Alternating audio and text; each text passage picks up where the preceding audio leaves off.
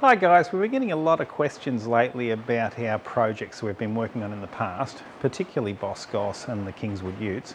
So I'll just give you a little bit of a quick update. The Kingswoods we have put aside for now, mainly because we've got the Green Ute project on the go and I really wanted that one done and dusted before we got back into the old HG Ute projects. So they are exactly as we left them. The door that we were working on before is just over there, exactly as we left it. I haven't done anything more to it. It is ready to go. As soon as we've got time that we can make some Kingswood videos, we'll get back into doing that door and get it finished off, and that'll make its own little mini series in itself, that door, so that's fine. So that's sitting there. The car itself, I did jump ahead and start playing with the fender, mainly because I hadn't taken any of that through to YouTube. I made a wheel arch on the Pull Max. This is a tricky repair. It's one of those jobs. A few years ago, I think it was Waddington Street Rods over in Victoria, were making these wheel arches, and they came on the market and they were quite sought after for a while, but then they put a disclaimer on their adverts saying that they'd only cover any sort of comeback on them if they were fitted by a qualified panel beater, and then they took them off the market. And I think I'll leave this one for when we can do a video on it and I can talk about why it doesn't work that well. It's a difficult thing to get right and I don't have this one right. Now, I've done them in the past where I have made this section here and I've put them on at about halfway around this flat area in here, thinking that this being in the centre of these two lines would make a good spot to weld it where it'd be quite stable. But because you're running such a long weld, and we're always going to have to deal with a little bit of shrinkage on the weld, what it tends to do is pop the centre of the fender out. And it actually changes it by pulling the two ends in as well. So then you're going to have door gap issues, you're going to have wheel arch size issues and things like that. This time round, I made my repair section a bit deeper and I've welded it out here, and I thought I had it pretty good. I'd actually sat it in place and made a lot of measurements. Where it is at the moment, I could grind this off and finish it and it would be fine for a car without a moulding on it, because I've got little differences in this width around here. It's very difficult for our eyes to pick up that difference looking at it with nothing in between. This car's got the factory fitted chrome moulding around the wheel arch, which is really rare for a Kingswood, so I want to retain that. I want to keep it all as it was. As soon as you put the moulding on, we can spot straight away easily the differences between the edge of the moulding and this line here, and the same on the other side, the edge of the moulding and that line there.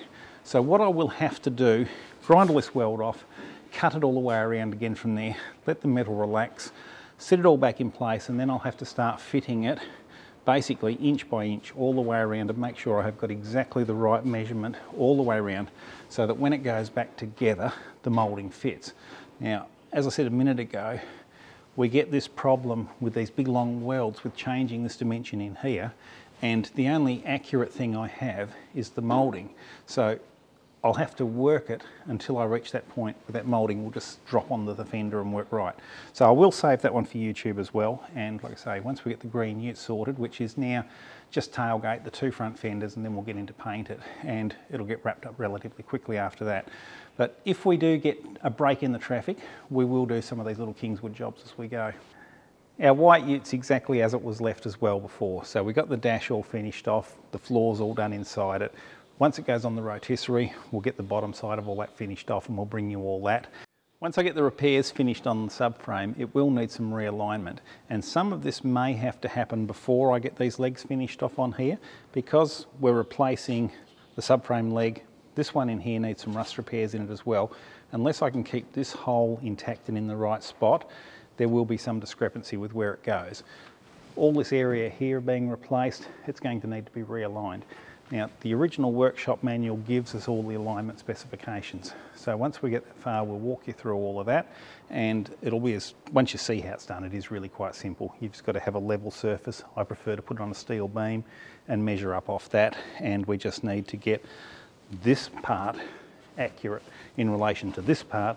We'll never be able to align our panels. Like, we'll wind up with a door gap that's wide at the top or wide at the bottom or something like that, and we'll wind up with a car that wants to drive a bit funny if it's not aligned. So it is an important stage.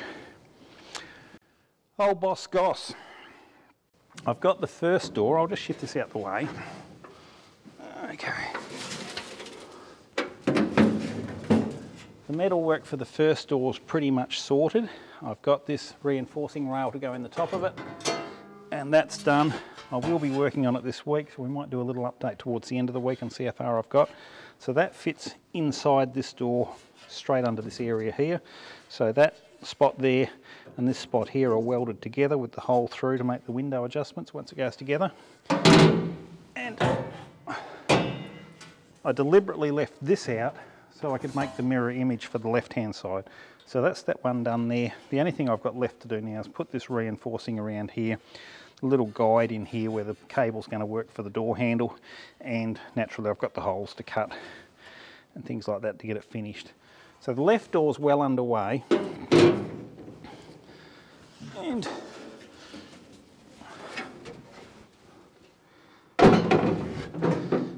sit. So it's basically just been making the mirror image for the driver's door to this one. So I've got as far as getting this recess in here.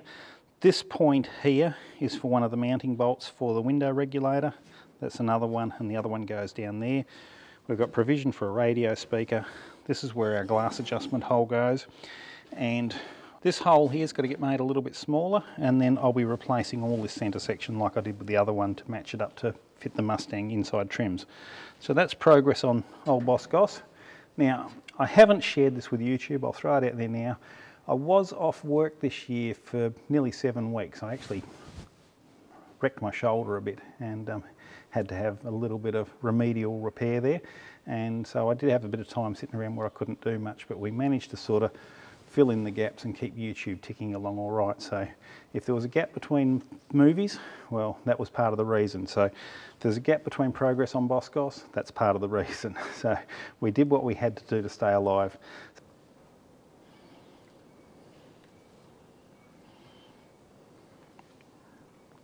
Now, I have found a little bit of time to play with my 34 Ford project, and this has been the longest build of my life because I have been after one of these cars since before I started school. So this is a Johnny Cash car. It's a piece by piece, one piece at a time, and I am just working from a handful of original pieces, and the rest of the car is going to be in a replica. For people who have come in late, I am modifying the body dimensions a bit. A lot of people get confused when I say I'm not Americanizing this car. Now, for people who are not familiar with these, the Aussie 33-34 Ford is unique in the world. We had our own body styles, and it doesn't line up to any of the other production cars around the world. So quite often Aussies will talk about Americanizing a car, and that's inclined to make the doors longer so they run down to the running boards instead of having a gap underneath them, making the doors longer and things like that to make them look more like the American production car. I'm going in between. I'm quite tall, as you see. I'm well over 6 foot tall. These are quite small cars. The Aussie car's got a little short stubby front door on it. The American version has got a longer door, so I have increased the door gap out to the size of the American door, so it's another 1.25 inches longer than the Aussie. And I'm keeping the cab dimensions the same. I'm keeping the gap underneath the door to the running board, but I have made the quarter panel a little bit deeper just to soften the appearance of the car a little bit and change the sweep as it comes down under the door and flows through to the wheel arch. To get my 1.25 inches, I have shortened the window glass in here 1 inch. And then I have got this gutter line 1/4 inch further back on the curl of the roof here. Now, I'm still working on this one. I want to get this side finished to the point where I've worked my way through it and I fully understand what I have to do, and we will make a video of making the other side start to finish. So I've got the other half of the piece of sheet that I cut off this one sitting in the back, and it's ready to do the other side. I will make a hammer form to do the roll in here for the window opening. So if we look back to a window, it's got this rolled edge where it comes in and it hooks back on itself. I've done these before on Model A doors. It's quite easy to make a hammer form and actually form this around here, so I'm not worried about that piece. The really tricky stuff has been the gutter line. And bringing this out and bringing this edge far enough forward has been a lot of work. I'm still shrinking this area down here, and I'm determined to do it without cutting it. I've run out of what my wheeling machine's capable of with the diameter and the radius of my lower anvils, so I'm just getting some more of those made now, and once they're done I can keep going on this and bring this down a bit more.